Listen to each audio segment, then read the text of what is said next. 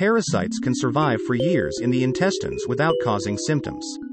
When this happens, individuals may have abdominal pain, nausea, diarrhea, or vomiting, bloating or itching around the rectum or vulva, dysentery pain or soreness in the stomach, fatigue, passing a worm in your stool, and weight loss.